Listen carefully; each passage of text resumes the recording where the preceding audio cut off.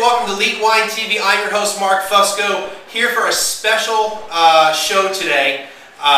We are going to be tasting some really cool wine, and I bet you, probably out of all my viewers, probably none of you have ever even heard of it, if you've even tried it. So I'm real excited about this. I got a great invitation to come here to the barn door to taste this. I've got Steve and Kellis. Steve's here with Barn Door. Kellis with Republic National. They're a very large distribution company. Just they're kind of in a few places. But so we're going to come here and taste this wine and talk about it. So first, before we get into the wine, we're going to talk about these two fine gentlemen that have become my new best friends, and we'll see what's going on. We'll start off with you. Well, I'm Steve Straus, the general manager of the Barn Door restaurant, and we have been remodeling a little bit. We opened up our new room, the Kellis room in the restaurant, the wine room here, and so we're trying to expand our wine list a little bit and add some more European feel to the list and round it out a little bit. Cool. We've been almost exclusively California for forever, and we're gonna start adding some European wines to the list. All right, great. Now, and this has only been open for what, a month? The room's only been open for about a month. All right. But how long has the Barn Door been around? Barn Door's been here for 56 years. Yeah. It's about time we started Do some wine. yeah. That's awesome. They built it the year I was born. There you go. See? They built the Barn Door. Did I just say I was 56? Okay. Yeah. Awesome, awesome. Kellis, tell us a little bit about yourself here. My name is Kellis Chandler. I work for the Republic National Distributing Company. Actually, it's the old Block Distributing Company. Right. Alan Beeman, Eddie Block, locally owned company. Expanded dramatically in the past 8 to 10 years. We are now linked up with other families in 22 states. I've been doing it for 20 years. Okay. 18 years with Republic National. I was 12 years in the restaurant business. I tell people I used to be 6'4" and I'm only 35. So 12 years in the restaurant. I don't know how to eat it.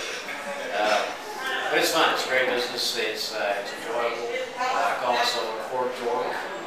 We don't want to be too prestigious or wine is fun. We want to have fun. It should be, right? Yeah. Wine belongs with food, and it belongs with friends and having fun. Cool.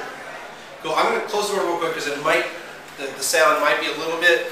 No editing. We're just going to let it go. Pots and pans banging in the back. Yeah.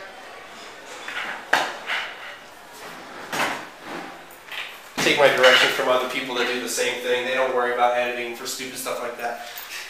I just do one shot, as everybody knows. They've seen some of my mistakes. When it comes to like reviewing wine, and once you start tasting it, it's like, well, you can't go, I didn't come out right. Let me try it again. I might as well just go all the way through. Sure. But all right, so tell us about this. This is I'm actually going to pull this up a little bit because normally the camera's a lot closer. This is the Albino Armani. Now they put the, was it Foja Tonda or Foja Tonda? But it's also called Casetta? Casetta. Casetta. So tell us all about this and why it's so special. Well, first and foremost, when you say anything in Italian, you have to pronounce every syllable and you have to kind of sing the song. Okay. Albino Armani Casetta. I should know these things. I'm half Italian, but yeah, I grew up here. And of course, you have to use your hands. Right, but I grew up here, so there's no rule like. Sorry, no offense to all the San Antonio peeps, but there's no Italian culture down here. As far as all the other little technicalities about this wine, I have to read it. Yes, okay. You are correct. The local dialect is Foja Tonda. Excuse me. And as you said, it is from northeastern Italy, which is actually a cooler growing region. When you get up to the Veneto and the area of northeastern Italy, you're actually you don't know whether you're in Switzerland or Germany or Italy. A lot of blonde, blue-eyed people up there, etc. There you go, exactly. But this is a native grape of Italy. And by the way, to really humble everyone about wine, there's over 2,000 varietals just in Italy. Okay. Which is horribly humbling. This particular one is very interesting, extremely well done. They discovered, I think there's only 25 acres of it when he first discovered it. And to be really honest with you, there's several indigenous grapes in Italy right now that they're saving. A few of them they shouldn't bother. He's like, seriously, no. I won't mention them, but they come up all the time. People come up and go, oh, here's a new native grape that we've discovered, and they're trying to save this grape. And you try the wine, and you go, well, okay, maybe they should let that one go.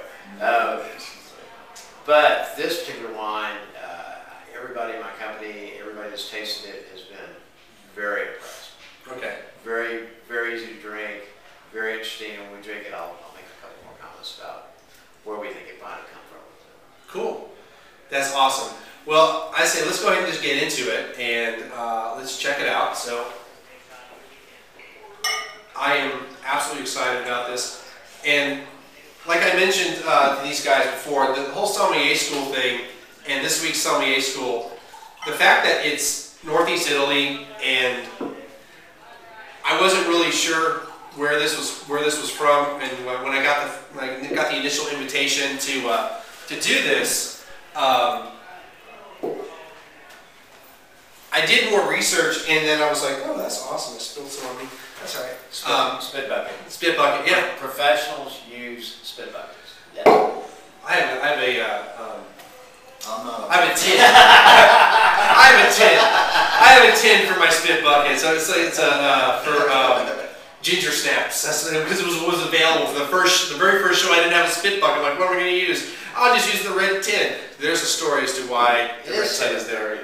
It's yeah. Well, trust me, we'll be drinking some of this. All right, so let's just check it out here. You know why you spill the wine, right? Yeah. It is. It's a little cool. It looks cool, yeah. That's what it is. When you see somebody doing this, oh, they're really cool. They're really cool, yeah. Yeah. I know. There's some skills. I see people do that. No, we'll do this.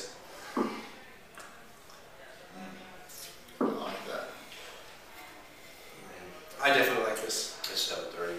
It's 7:30. Drink it. Hey, you don't have to spit. Just drink it. Actually, we have meetings every Friday morning. They start at 8:30 with suppliers. We usually have about 15 wines by noon. Nice. You have to spit everything. Oh yeah, you do.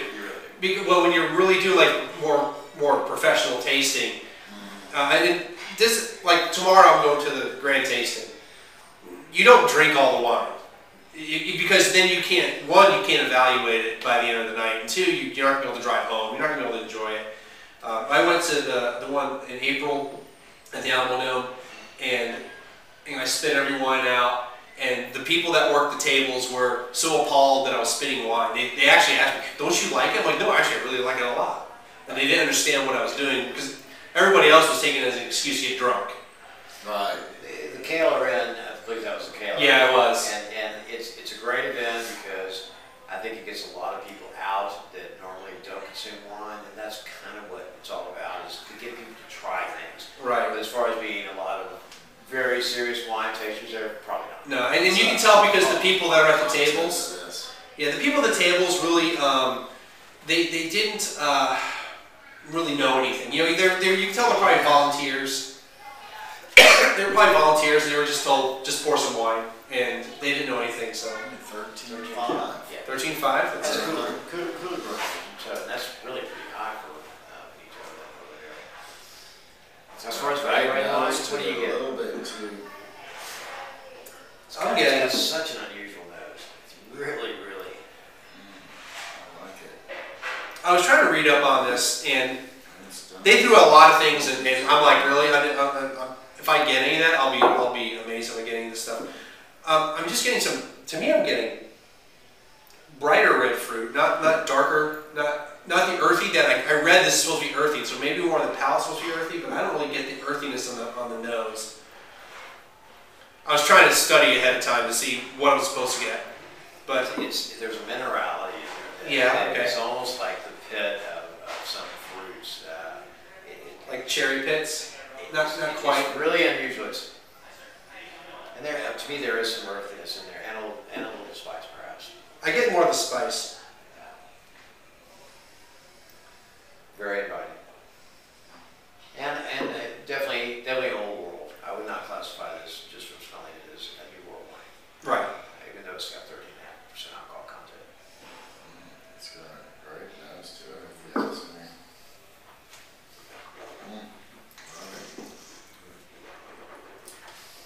Very great mid palate. Very seamless. Medium tannins, a little dust. The tannins towards the finish. Very easy to drink. Yeah, I'm getting the dust and the tannins. Yeah, it's not heavy. Boy, it'd go good with any Meat, kind of venison. Venison. Yeah. Quail. Well, It's got that gamey characteristic to it already, just a little bit. It's got a little Brettanomyces in it, I believe, especially on the backside. So yeah, it'd be fabulous with any kind of game. I've sat around with a bunch of people and we're trying to figure out where this grape came from, you know. Pinot Noir became Pinot Blanc, became Pinot Gris, and everything mutates and goes around.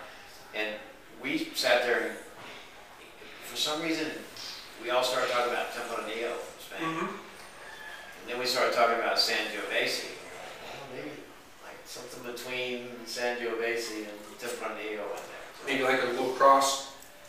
could be, you know, you never know, or a mutation. Mutation. Mutation of, so.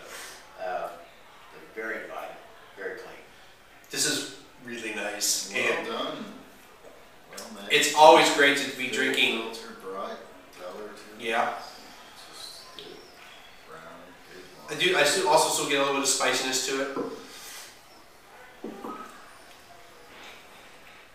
A little bit of fruit. Just keep I got mushrooms now. Very pretty wine.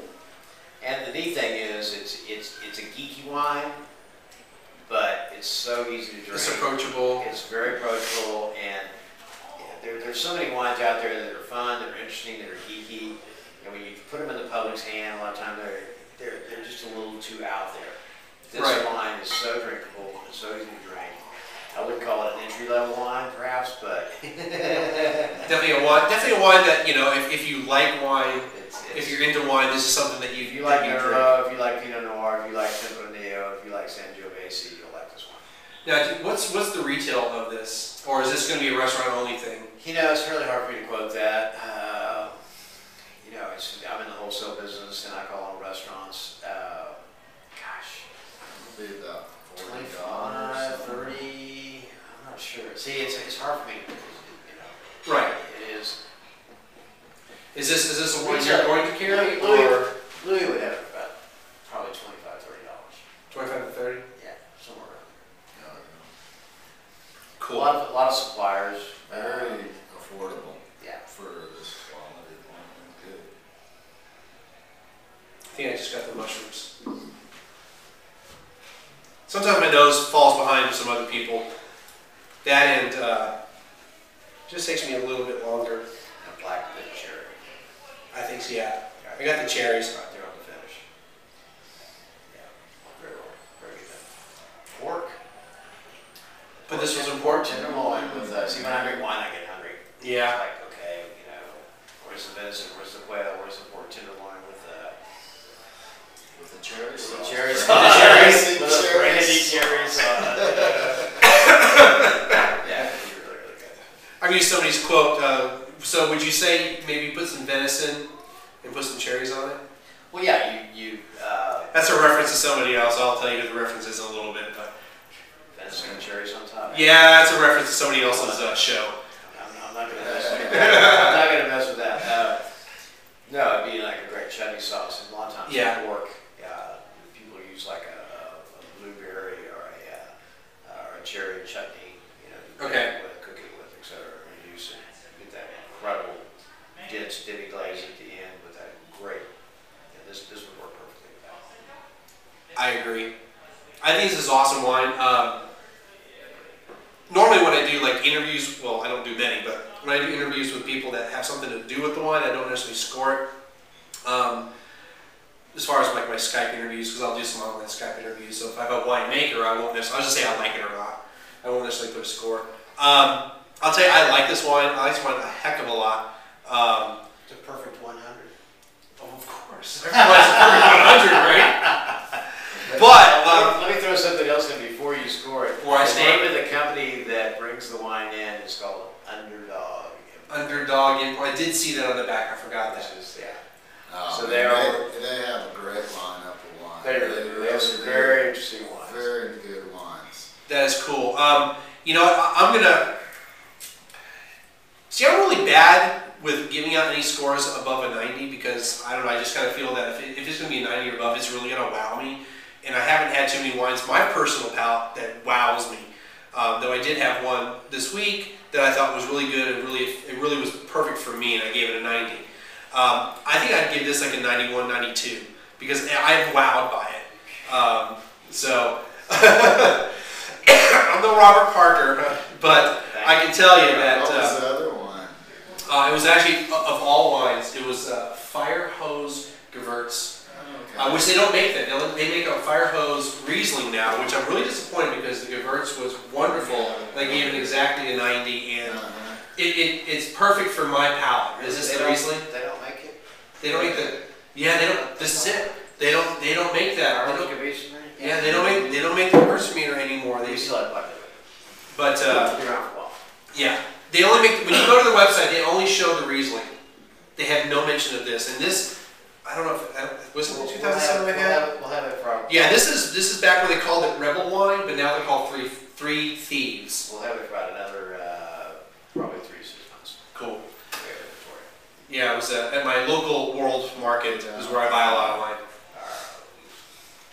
So when it comes to rating wines, if I can comment, it's very American. Okay? Right.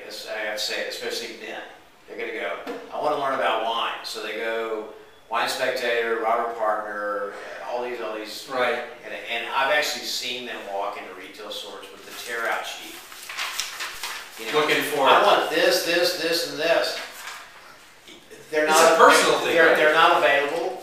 Okay? Right. By the time they get published like that, they're not available, and you're going to be paying a lot of money for something that's, probably a great wine, but are you going to understand it? I always recommend that people go to a wine shop in their neighborhood, where they get to know the wine people there and let them know what your palate is, what your taste profile is. They do wine tastings constantly.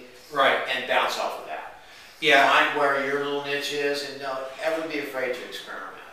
If we were born and raised in Italy or France, we'd be drinking wine since we were 5 years old. We'd be drinking watered down wine with our meals, like milk. But it's a way of life. It's simple. It doesn't take scores, to necessarily enjoy wine. That's fine. Yeah, and I do the scores. I think a lot of course, Americans, and we do all these scores to kind of, give people kind of an idea of what we think of it. But really, the way I look at it, if I say I really like a wine and I give it a good score, listen to what I say I find in the wine, and you'll eventually learn that there's certain things about my palate that I like that I'm going to score wine higher.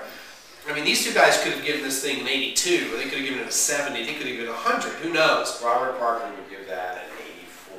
An 84? Robert Parker, it's very well respected, but he loves huge, extracted, over-tannic wines. Robert Parker was actually kicked out of Burgundy about 10 years ago because he doesn't understand Burgundy.